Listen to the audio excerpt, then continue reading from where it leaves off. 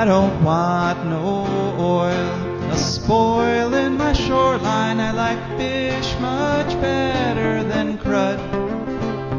I like birds and things, a-creepin' and crawlin'. Won't trade no more oil for blood.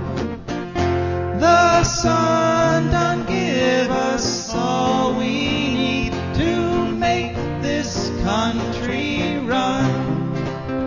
But that black demon oil's got us fussin' and fightin', and I do believe it's time we was done.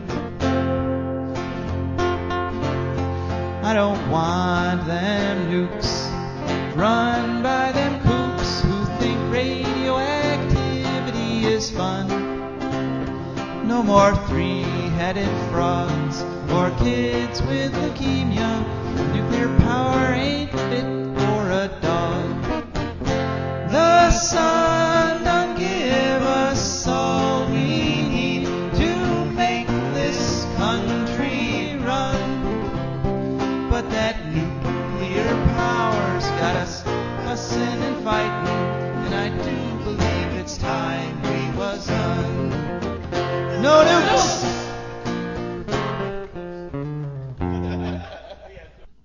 Good morning, Toledo, and good afternoon, Columbus, and hello to those of you listening on the internet, wherever and whenever you are. My name is Joe DeMare, and you have had the good fortune to tune into For a Green Future. For a Green Future is a show where we talk about ecology and the environment. We talk about them in ways that they affect you, they affect your wealth, your health, your happiness, the happiness of those around you, your pets, your plants, just pretty much just everything living on this planet, which as far as we know is the only planet where things are living.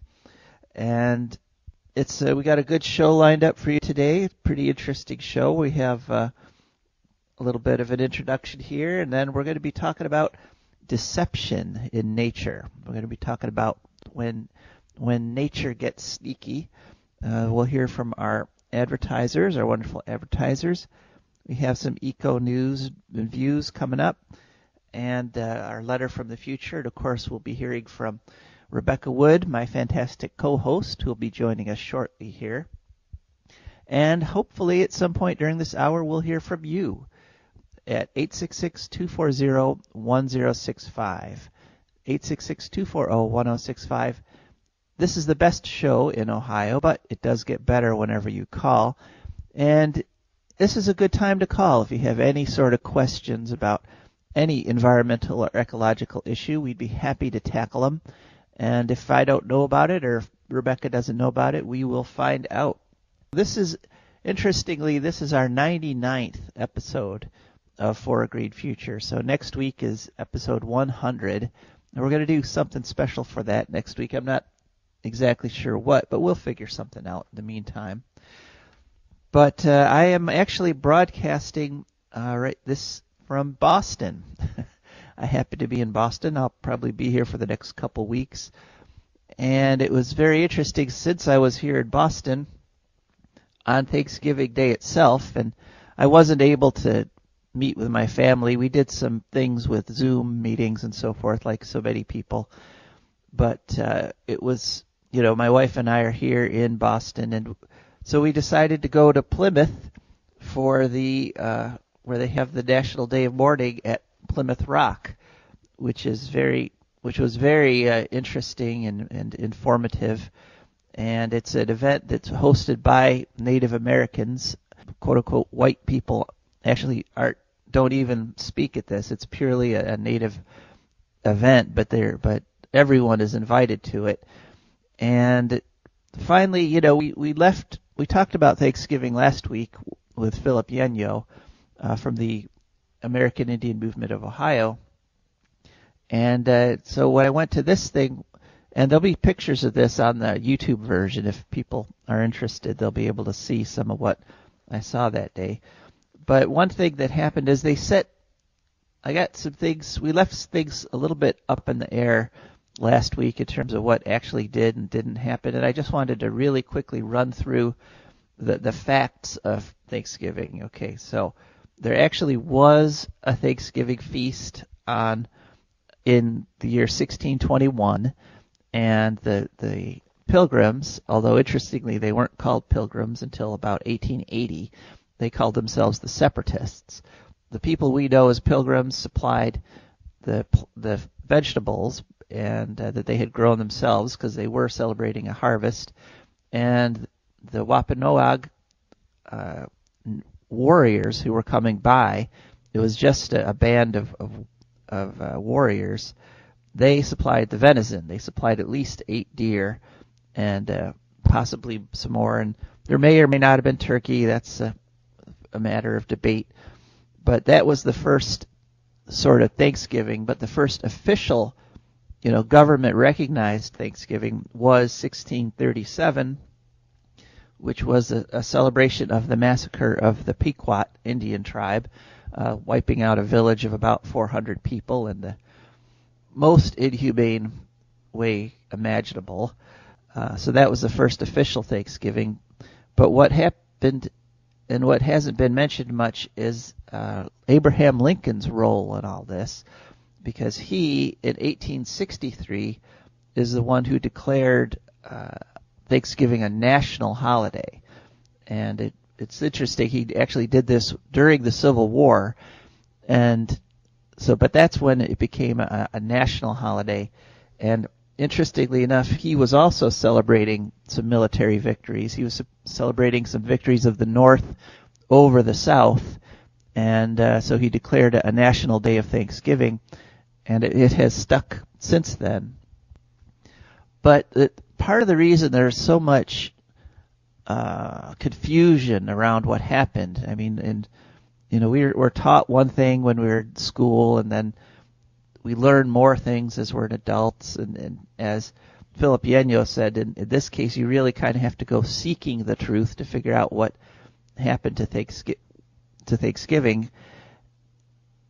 One of the things that has happened with it is that there was some intentional glossing over. There was some, people probably guided by the best possible motivations. They wanted to create this image of a wonderful celebratory, mutually respectful history between natives and settlers, but in order to do that, they had to gloss over a whole lot of history and a whole lot of dead people, actually. So there was some intentional deception there, and that got me to thinking about deception itself. We humans think that we kind of have a corner on the market when it comes to lying and cheating, but that's not at all true. Deception is there in nature all the time. It's an extremely important factor in ecology, actually. Things deceiving other animals, deceiving other animals. And I just thought I'd talk a little bit about it because it's a fascinating subject, and it's actually becoming, in ecology, it's sort of becoming its own branch of ecological studies. People are starting to specialize in just looking at ways things deceive each other. And let's see, so I thought one kind of funky thing about an example of deception in nature is with garter snakes. So garter snakes, when they mate, they form this ball of snakes, and in the center of this big writhing ball of snakes, which could have upwards of 100 snakes in it, there's one female, one big old female, and a whole bunch of much smaller males. Well, some of the males have developed this ability to exude the pheromones that the female snake exudes. And so what happens in this big mess of snakes writhing around is that some of the males end up mating with these males that are giving off the female chemicals. They think they're mating with a female, but they're actually mating with a male, which means that they sort of lose out on the whole mating thing, because then those deceptive males can go on and mate with the female and actually have offspring. So that's kind of a bizarre one. And a lot of this deception in nature seems to revolve around sex. It's kind of an odd thing. Of course, humans kind of do that, have a lot of that too, to some degree. But blister beetle larvae are the ones that have probably taken this to the extreme. This is probably the weirdest example of deception I've ever heard of. But what happens is blister beetle larvae, and the blister beetle is a very interesting little beetle. They're very common.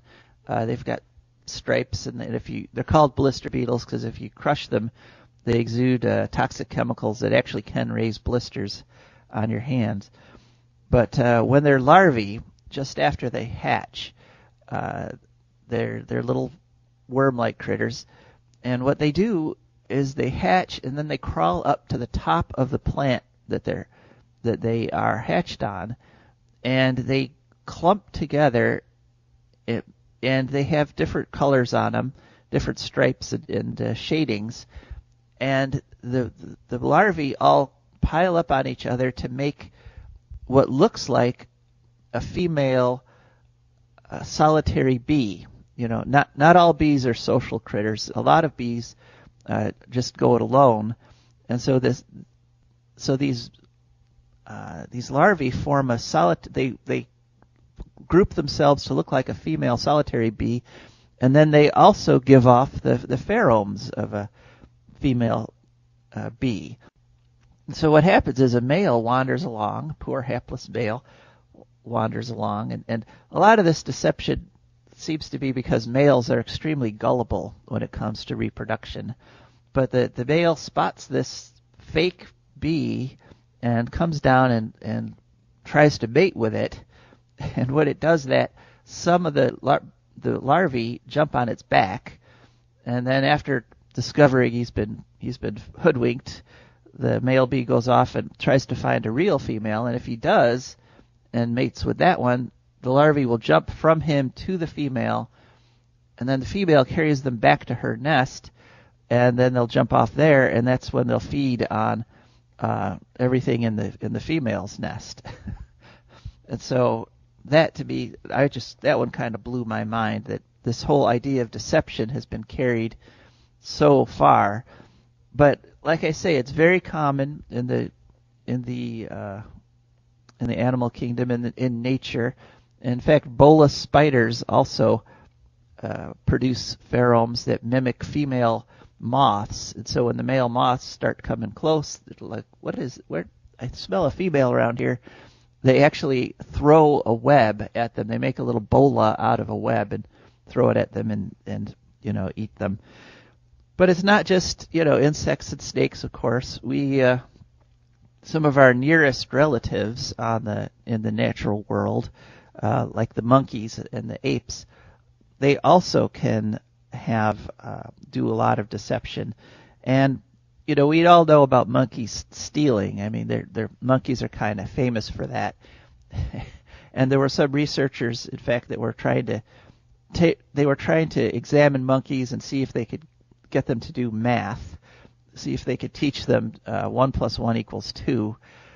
And they were using lemons, which the monkeys loved, as sort of a reward. But they found that the monkeys kept stealing the lemons. They would distract the researchers, and when the researchers weren't looking, the monkeys would sneak around and just steal the lemons. They'd go to give them a reward. The monkeys would have already eaten the lemons, and so they decided to test this. So what they did is they took a bunch of lemons and they had 2 boxes. One box had bells on it so that if you opened it, it would ring, and the other box didn't. And they put an equal number of lemons in both boxes, and then they sort of turned their backs and acted distracted, and immediately the monkeys ran to the one that didn't have bells, opened it up, and took all the lemons. So in other words, monkeys were smart enough to know that if they tried to open the one with bells, the humans would hear it and react, and so they were sneaky enough, they were deceptive enough to go for the box that didn't have the bells on it. And there's another famous example, David Attenborough. We've talked about him before. He's a great naturalist. And if you haven't seen his film, A Life on This Planet, yet, you should definitely watch it. And there's a book by the same name. You should definitely buy that. But he, on one of his trips, was filming capuchin monkeys. And capuchin monkeys in the wild have a very rigid hierarchy. You got the big, strong monkeys at the top, and they just constantly bully and harass the weaker, smaller monkeys towards the bottom. And so it makes it very difficult for these lower monkeys to get food because they're always being picked on. And literally, if they find something and start eating it, the higher monkeys will grab it from them and eat it and be like, what are you going to do about that? So he got on film a little capuchin low in the hierarchy, lower in the pecking order, and he found a bird's egg, which is like gold if you're a capuchin monkey, tons of protein. They're delicious. So what happened is that the little monkey hid his egg in the water. They were next to a stream. He hid his egg in the water, and then he let out the snake call. And capuchins, like a lot of monkeys, have different calls for different dangers. And what happens if somebody in the troop yells snake, all the rest of the monkeys go running up into the trees, and they all start looking around for the snake, and the whole troop runs off for a little while. So what this monkey did is it yelled snake, everybody else ran off. He was then left alone to grab his egg out of the water and run off and hide and eat it unmolested. And so even capuchins are able to lie to the whole group. And of course, it's a little known fact that then David Attenborough used that film because if the other monkeys found out, if the other monkeys catch a lying monkey, that monkey's in real trouble. Everybody just sort of beats him up. So Attenborough used that film to blackmail that poor capuchin into performing tricks at his next party that he had for his camera crew. That's not many people know that one. Of course, this act of lying to the whole group for your own personal profit, humans have kind of perfected that, especially certain human politicians have managed to turn that into an art form. It's a little more complicated than just yelling snake when there's no snake around, but the principles are still the same. And of course, the one big deception that a lot of critters do, a lot of things in nature do, is bluffing. And that is, when you don't have the ability, or you pretend that you're going to fight or you're going to attack somebody else. Most aggressive acts in nature are actually bluffs. Most of the time, if a creature's threatening another creature, they're really hoping, fingers are crossed, that they don't have to go through with it, because actual fighting, actual attacking is very dangerous. You can get injured, you can get killed, and so it's much, much better to be able to just bluff your way through things. And of course, humans, again, we also do quite a bit of that bluffing. For example, if we may have an example of that right now, where the president knows that he's lost the election, but he is bluffing and claiming that he didn't and that he's going to win all these court cases. The problem, of course, is that most of us know he's bluffing. I mean, the evidence is pretty clear that he's bluffing, and so bluffs aren't very effective if everybody knows that's what you're doing. What do you think? Do you have any examples of deception? I mean, have you ever been tricked by a pet, for example? That's something that some of you might have experienced, a little bit of deception there from your beloved pets. I had an example of that with our beagle. We had a beagle for a long time named Beagle Boy, and he had this. He knew that we didn't like him to eat uh, things that he would catch out in the yard, because whenever he would try to catch something like a rabbit or something like that, if he managed to catch it, we'd take it away from him. And so he, over the years, he would try to catch things, we'd take it away.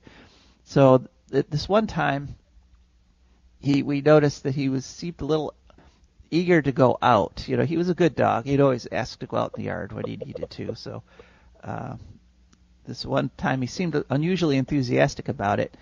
And then, so there was like this period of a week where like every morning, first thing, he'd be like, okay, let me go out. I want to go out. And so we'd let him out, and about an hour or so later, he'd saunter back in. And then one of those times he like went out, and then he kind of gave me the impression he wanted me to look at him. Sometimes animals can do that, with body language or whatever. But what he did was he went over to this one spot in the yard and actually took a look, was doing something over there, and couldn't tell exactly what. And then he sat up, turned around and looked at me, and he had just the tip of a baby rabbit's foot sticking out of his mouth. And as I looked at him, he just swallowed it down, and it was like... So we figured out that what had been happening is that whole week he had gone out and one day at a time eaten like one baby rabbit. And then on the last, then he let me see that he'd done it on the last day with the last rabbit, just to sort of rub it in my face. But that was an unusually smart dog. So Rebecca, are you with us? I am, yes. Hooray! So how are you doing? Oh, not bad. How about you? Oh, pretty good, pretty good. Did you have a socially distant Thanksgiving? I did, yeah. We sort of got some bad news that we didn't go see family, so that meant I had to do some cooking, which, the cooking I'm not so nuts about, the eating I like. But yeah, we got some bad news. Apparently my dad and stepmom may have been exposed to COVID and her disability aids have it. Oh, wow. That's terrible. So yeah, this thing has gotten around to me now. Well, I hope they do all right. Yeah, well, it's worrisome because if dad has a congestive heart failure, if he's picking up her up alone because the aids are out of the picture, and he could drop her and hurt both of them on the bathroom floor conceivably. Oh, wow. Well, I hope they get through it. But one bright note, though, is we drove here, from Toledo to Boston, and there was not a lot of traffic. And in fact, on the day before Thanksgiving, they had a news story here at Boston because apparently, traditionally, the roads out of Boston the day before Thanksgiving are jammed bumper to bumper, and they just every year do a story on how people can't get out of the city because the traffic's so bad. But this year, apparently there were hardly any people going out. I mean, the traffic was incredibly light, and so I think a lot of people are actually doing what you did, and that is not going to see their parents and not traveling and actually following the scientific advice, which I find that's extremely funny encouraging. On the news, they were talking about how, airline reservations are up. It's going to be bad, so maybe it's not going to be bad as we thought. Fingers crossed. Yeah, if the roads are any indication, a lot of people stayed home and didn't risk it and didn't risk their families. So, well, I'm sorry to hear that they might be getting sick. I hope they don't come down with it, but. Yeah, so far Renee has tested positive, she's tested negative, so far so good. Okay, all right. Well, knocking on wood there that they don't test positive. But so I have a little stinker dog that I need to tell on. Oh, okay. Yeah, right. He has this thing with deception that he regularly does, where if I pull him away from something, like, something gross that he wants to eat or a direction I don't want to go in. He'll do this thing where he pretends to comply with with my orders. And then you will get about 10 feet away and he'll start to be like, oh, I want to sniff something. Oh, isn't this, the trail is leading this way, back to a couple inches back to where we came. Oh, a couple inches more. Okay, we're right at the thing you said I couldn't have. Maybe you forgot about that now. How did that happen? Yeah. Oh my God, when he had his abdominal surgery for the blockage, he was not allowed to jump up on furniture, and he totally weaponized that because he knew that if he looked like he was about to jump up on furniture, I would sit up and reach out my arms to him, and then he would just sort of redirect my attention to the thing he actually wanted. He'd be like, "Okay, now you're up. Why don't you let me go get me a snack? Okay, now you're up. Why don't you go do this thing? Oh, why don't you go put me up on mommy's lap?" Although she said no, He was such and he would actually, like, after a while, when I stopped falling for it, he would actually come up, do the, oh, I'm twitching my butt, I'm gonna jump thing. And then when I looked skeptical, he would cut his eyes towards the love seat, like, oh no, this time I really mean it, I want to jump up and cuddle with you. He's part wolf, you can tell. That's he has like a sneaky hunting skills, like, oh, the deer saw me, so I'll circle around and pretend I'm leaving and then come back, Right. All right. Yeah, animals can be tricky. I mean, it's not, humans do not have a monopoly on deception, that's for sure. And if anybody really out there not. has a story of animal deception, give us a call at 866-240-1065, 866-240-1065. And right now, though, I'm not being deceptive when I tell you that we appreciate our sponsors, and this show is brought to you by the Wood County Park District. The Wood County Park District is a natural resources conservation agency. They protect natural spaces, maintain quality green spaces, provide engaging programming, and they teach people to love and respect nature. They restore wildlife habitats, and they lead outdoor adventures. Wood County Parks protects natural spaces in Wood County for all to enjoy, from 8 a.m. to 30 minutes past sunset every day of the year. There's several ways you can get in touch with them. One is to call them at 419-353-1897. That's 419-353-1897. You can also go to their website, which is simply wcparks.org, and you can go to download their app. They have a nifty app. You go to the App Store and search for WC Parks. And, of course, they're also on Facebook and other social media. So that's our sponsor. And then we also have patrons. And patrons are people who've gone to patreon.com. That's Patreon. And they searched for a Green Future, and they saw our wonderful display there, our page on Patreon. And they chose a monthly amount, and that it comes painlessly out of their checking account and joyfully into ours, and helps us bring this show to you every week. And we're extremely grateful to our patrons. So that's patreon.com. Did you have a little something for us here, Rebecca, this week? Oh, yeah, I did. Well, first of all, I've been watching public radio, and they said some stuff about the Pilgrims, which we were sort of unclear on before we were talking about them. But, yeah, apparently the reason the Wampanoags were sort of decimated before the Pilgrims came along was because they had caught smallpox or some disease anyway from like English explorers and fishermen who were wandering around the coast.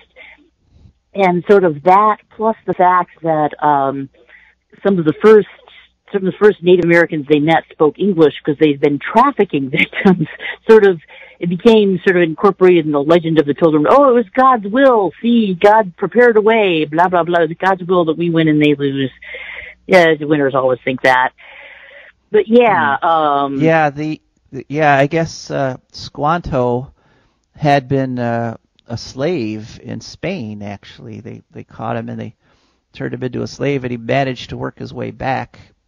But then, as you say, he got to the he got to where his village was, and literally everyone else had died. So he was living alone in that village for about 2 years before the pilgrims showed up. Also, apparently, I think it was Pawtuxet, like the place that became the first pilgrim colony, had been the scene of one of the worst villages, is completely decimated by the smallpox, to the point where like there weren't enough living to bury the dead. And it was also kind of a bad luck place for the pilgrims, at least the first winter, because apparently they panicked so badly with, the natives in the woods that were unknown and everybody dead or dying of starvation and disease, that there's this myth apparently that, like, they asked them about it, where are all the graves? And they said, oh, we did night burials. We went out night buried so the natives wouldn't see how many we were losing. But in fact, what they did was, they admitted at one point to somebody that when people were very sick and dying, the healthy people would drag them out into the forest and prop them up against trees with a rifle to make it look like they had guards. Uh-huh. So that must have been sort of horrible. And, you touched on the massacre they were celebrating on the Thanksgiving was, I think, some other rival tribe to the Wampanoags, that they were allied against. Because the Wampanoags and the Pilgrims at this point were both in a pretty bad way. And the reason they made alliances with each other is because it was kind of their only hope of survival, Otherwise, they were both weak, they both were decimated by disease and things, and so it seemed like a good idea at the time, especially when it seemed like it was just going to be that little batch of pilgrims instead of thousands and thousands more when the company that had sponsored them back home discovered there was beaver in the new year, in the new world. But yeah, so they had which I always wondered, it's like, okay, if it was celebrating a massacre, why did the Wampanoags agree to come? Well, because it was another tribe. And they didn't see that at the time that they really need to be allied with that tribe against the Pilgrims. But yeah. Yeah, it was the Pequots. The Pequot, yeah, that makes sense. But they were the ones who got massacred, yeah. Apparently how the 30 Years' War came about was Massasoit dies, his older son takes over, and then a few years later, he dies, and Metacomet, King Philip, takes over, who had been his youngest son. And at this point, the colonists had expanded a lot, and they'd been decimated by disease. They decimated the Indians again by disease. So, the Indians got a little upset. They started doing little raids on outlying settlements. That's kind of, I get the impression they expected the white people to fight like Indians, where you just sort of raid back and forth, you take each other's stuff, maybe a couple people get killed. But no, the English felt like they had to respond with massive, overwhelming force, because how dare you savages kill any of us, Which, that's the thing, we don't get sort of just, people think the golden rule is, I rip your liver out for a paper cut, instead of just, I do to you what you did to me, exactly, or the equivalent, Mm-hmm. So yeah, after the raid started, there was a new treaty that was forced by the colonists where the natives had to give up their guns. And then 3 Wampanoags were tried and hanged for executing another Wampanoag, which was bad. That got tensions going. And by 1675 to 1678, just full on war, raiding massacres back and forth for 3 years at least, including, this is interesting, John Sassamon, who was one of the first he was a praying Indian, a convert, and one of the first graduates of Harvard, apparently told them at one point that somebody was plotting something against the English settlements, and later he turned up dead in a pond, and some more Wampanoags got executed for his murder. So, poor guy, that didn't used to happen that doesn't happen to Harvard grads as much anymore. But it was basically, let's see, the Pilgrims plus the Mohegans and the Pequot versus Wampanoag, Nipmuc, Podunk, Narragansett, Nashaway, and Wabanaki. So, kind of the Pilgrims and a couple of allies against everybody. And, let's see, the whole thing, the greatest battle was something called the Great Swamp Fight against the Narragansett, a big fort that they had. In 1676, Metacomet died, and there was a total of 3,000 native casualties, and currently deaths and injuries, and 2,500 pilgrim and allies killed or wounded.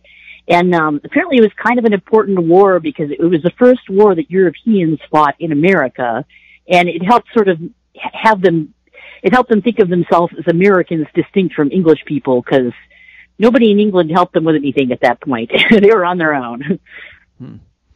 Yeah, well, I guess one of the disturbing things I learned by going to the Day of Mourning there in Plymouth is that after Metacom, or King Philip, got assassinated, they said he was assassinated, his skull was on display in Plymouth Town Square. And, we had marched to that town square, and they said for 25 years they had his skull on a pole in the middle of the square, in the middle of town. And so it kind of makes you wonder about the whole,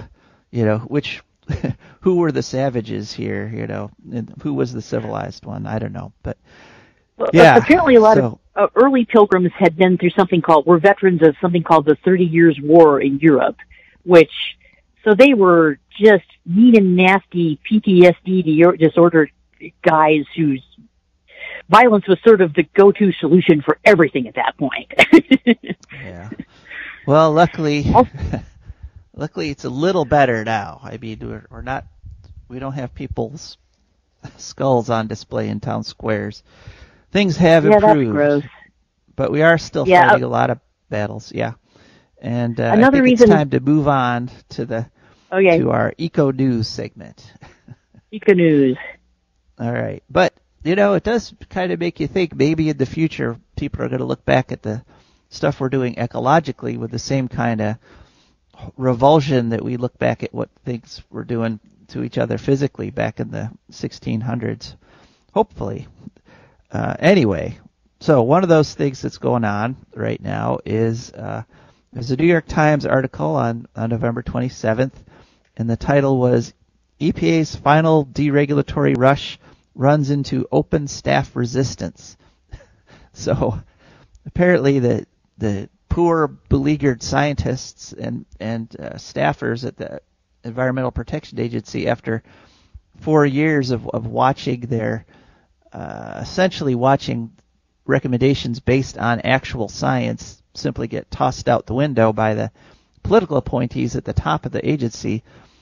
Now that they know Biden has been elected, they're actually actively trying to block the last attempts of the Trump administration to eliminate science, and specifically they're trying to prevent something that is on the surface. It sounds like this is a reasonable thing. In other words, this is deception. All right. Right. The reasonable thing is that it says that the EPA can't take any science into account which doesn't include 100% of the raw data that the study is based on. And on the surface, that sounds well like that. That makes sense, except that what that means is if there's studies of people, like, there's a longitudinal study that shows who gets cancer, who doesn't when they're exposed to this or that chemical. Raw data includes the personal information of all those human subjects. And that in science is a huge no-no. You can't violate people's rights to privacy. And for one thing, it opens them up to all kinds of pressures. Like if you're working in the chemical industry and you tell a researcher, yeah, I got exposed to toluene all this time, and yeah, I developed this cancer.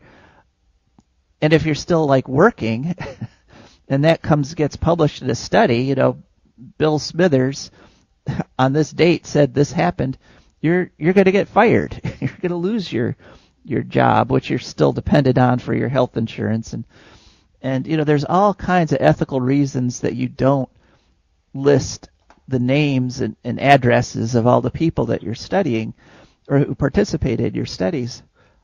But that's I'm what the guessing Trump that administration wants. In other words, nobody's going to because want they to be know in your studies in the go ahead. future. What? Nobody's going to want to be in your studies in the future if you do that, for starters. Yeah.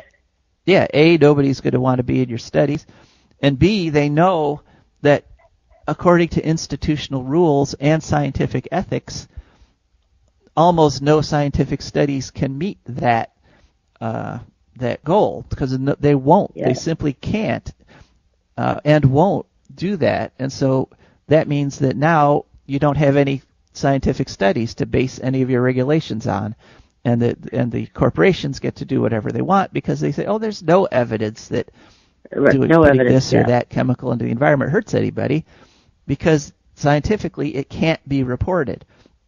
So it's an extremely nasty deception that the Trump administration's trying to pull off here.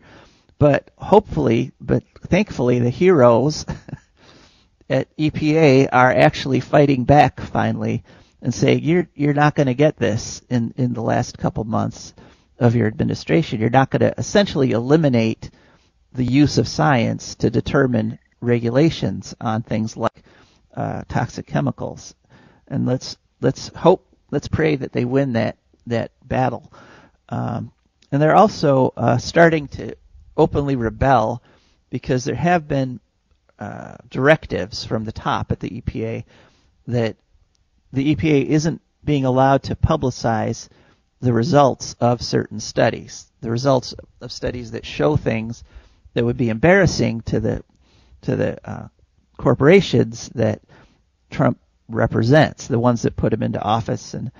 And one of those new things that under the rules that were established by the political appointees at the EPA, they weren't allowed to publish this, but they've leaked it to the press anyway.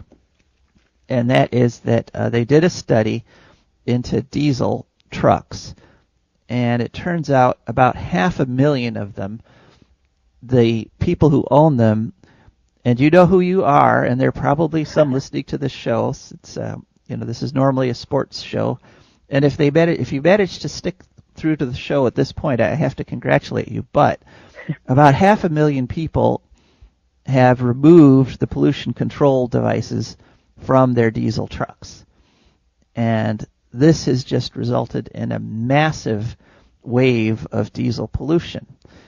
Oh dear!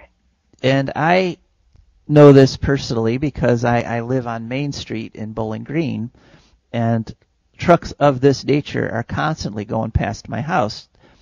Big old pickup trucks that are just belching black smoke and making this terrible racket because it also, makes them dirtier and noisier.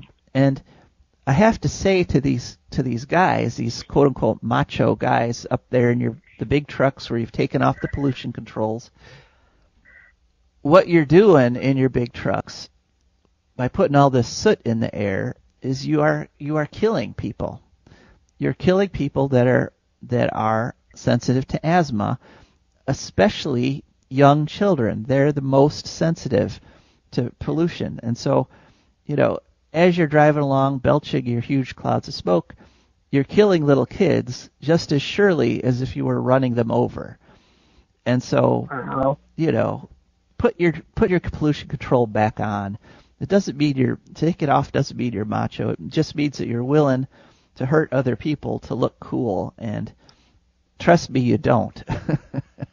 Trust me, no matter how big your billowing smoke clouds are, the rest of us aren't thinking, wow, he's cool. No, we're thinking, wow, that's a jerk.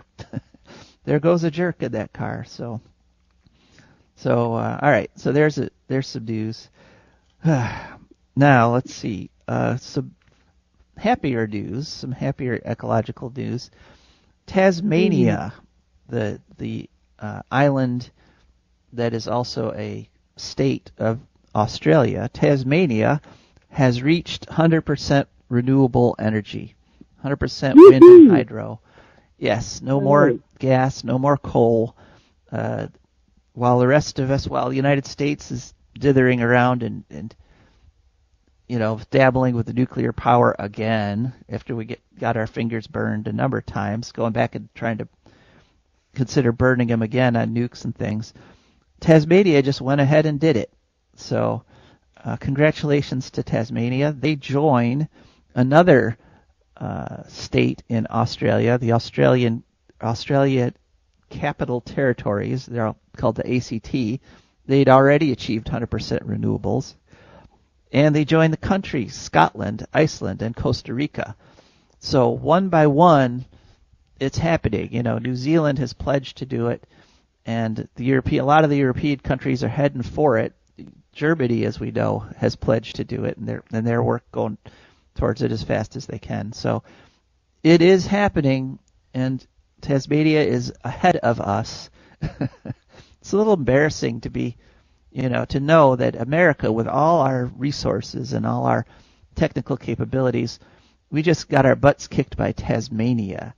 So, but at least they're doing Well, Doctors it. Without Borders is coming to help us with our medical system, so we may not be a first world country anymore. Yeah, I can't wait till we're great again. That's what I'm. Yeah, looking forward to that. Yep. All right, one more bit of ecological news. Scientific American, the December 2020 issue, has a report on something called Chernobyl exclusion zone radiation doses reanalyzed. So what happened with Chernobyl is they did a study that showed that in the areas that had higher radiation, there were fewer animals, which makes a lot of sense. More radiation, harder it is for complex critters to survive, genetically speaking, because their genes are under constant assault from the radiation. And so it was pretty much a straight line dose that the higher the radiation level, the fewer the animals, and right on down, as long as there was any increase in detectable radiation levels, there was a decrease in the number of critters that were able to survive there. So that was the first study that was done. But then a bunch of pro-radiation scientists said that can't be right. And so they went in and they did another study which fuzzed out the radiation levels by averaging them over a large area. And guess what? That study found there was no correlation between the areas where there were very few animals and high radiation. Alrighty. And so what happened with this study is a bunch of other scientists went back in and they did extremely careful calculations of the animals and the doses they were getting. They not only looked at the amount of radiation in an area, but they looked at the animals and calculated exactly how much radiation they'd be getting based on their behaviors. Things like, do they burrow into the ground, or do they eat acorns? And if they eat acorns, how much of what kind of radiation gets concentrated in the acorn? And so what's the dose of let's say a squirrel eating acorns in this area versus a squirrel eating acorns in that area? They went into incredible depth and detail and applied every single thing we know about radiation. And guess what? It's a straight line relationship. Radiation. Oh, yeah, okay. Yeah, the more radiation they got, surprise. the fewer animals there were, and the less radiation they got, the more animals there were. And so so this one looks unassailable. This one looks like the pro-radiation scientists, quote-unquote scientists, aren't going to be able to dispute this one or quote-unquote disprove it. And the fundamental thing is that this just makes basic sense. I mean, radiation damages animals, damages critters, and damages cells, and it makes it harder to reproduce. And so, of course, there'll be fewer animals there. But again, this deception, the people that are pushing the nuclear industry have to maintain the fiction that radiation doesn't harm people or doesn't harm organisms or can't hurt. In fact, some of them have gone so far as to propose, and the Trump administration tried to put this into law, into regulation, that some degree of radiation is actually good for you, which this study published in Scientific American in this month in December's issue disproves that once and for all. So there. It's a case of figures don't lie, but liars can figure. Yeah, right. And this is the thing about deception. It's good in the short term, but for the community as a whole, or the social group that you are in, it has a price, which means loss of trust. Which means people aren't able to work together anymore and cooperate to survive and thrive. True, yeah. And the whole group wastes a lot of energy reacting to the falsehood. You know, they like if that Capuchin does that every day, you know, snake, the whole troop eventually is going to get have trouble getting food and things because they're always running up into the trees because of these imaginary snakes that snake bite deaths go up among the troop of Capuchins because they're now ignoring calls of snake. Yeah, right. That's it. The Capuchin who cried snake. Eventually, people stop reacting. Right. So I don't know. So this show, you know, of course, For a Green Future, we're one of the things we're dedicated to is finding the truth, and it's kind of a full-time job. I mean, we could do this show 3 hours a day every day, and we'd still have a lot of untruth to unravel. But one thing that we do enjoy, though, is our letter from the future. And yay! Yes, as you know, every week my great-great-granddaughter from the year 2300 sends me a letter from the future. There's a flash of photons next to my bed, and here's this week's letter. Dear GGG, it seemed like it took forever to get here, but now, December 22nd, and our marriage is racing towards us at warp speed. Michael and I couldn't be happier. It feels like it did when we first started dating. Part of the reason for that is Michael is just about back to his old, brilliant self again. He still has periods of frustration, whole mornings when he's furious at himself because he can't immediately solve a problem that was once simple for him. But he keeps at it, and eventually he does solve it. In fact, this week, drilling with his redesigned drill is going to start up again. I've already told you about his new drill design, how the individual sections of the drill can position themselves to maintain a straight line. Well, Michael has designed a system where the drill sections use neutrino emissions from quasars to position themselves. They'd be able to maintain a straight line even if the Earth disappeared. They get their energy from the heat of the surrounding rocks. It's an incredible system which, theoretically, could drill all the way to the crust, through the crust of the Earth. I'm so proud of him. Our research is going well, too. We've finally been able to construct computer models of sink life that act somewhat like the real thing. Now we can start to make and test predictions about it. Gotta go, GGG. Love, Marie I. So, there's our letter from the future.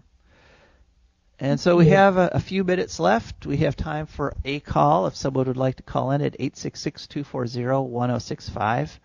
And I just wanted to remind people that if you want to comment on the show, you could send a letter to Joe at joedemare4agreenfuture.org. That's JOEDEMAREFOR, agreenfuture.org. Or you could send an actual physical letter. Some people still do that. To P.O. Box 969, Bowling Green, Ohio, 43402. So there's a couple ways to get hold of us.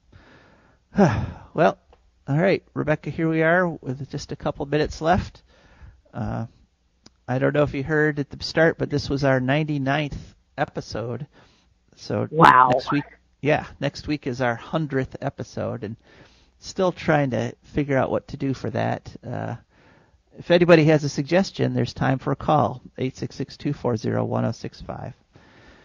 The other So, thing that I wanted to say about the Pilgrims, if we have a minute, is that the reason that they became sort of why this one little sort of group and this one incident got enshrined in our national mythology and has been embroidered on so much is because on the eve of the Civil War, there was a big argument about who really represented America, them or the slave holding settlements in South Carolina or wherever it was. Who was the other bunch? Sir Walter Raleigh and them?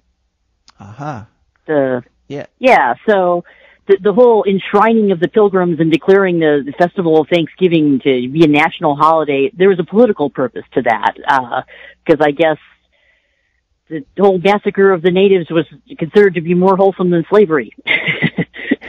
So comparatively, they came off looking good, I guess. Huh. Yeah, the Virginia colony, Virginia, that's what I was thinking. Right, that was considered. Yeah, well, as we say, Lincoln is the one who declared the National Day of Thanksgiving, and so he was making a point there. Yeah, but it's a deception. But again, like we said last week, it's a beautiful deception, that image of us cooperatively sharing what we have with the Native Americans and mutual respect. That's a fiction we need to make into a reality. Blake said that all lies are prophetic. I'm not sure I believe him, but in this case, it would be nice if it were true. So, okay, I think we've reached the end of the show. Thanks so much, Rebecca, for helping, and thank you all for listening. It's been a pleasure. This is Joe DeMare and Rebecca Wood, and we are signing off. I like birds and things.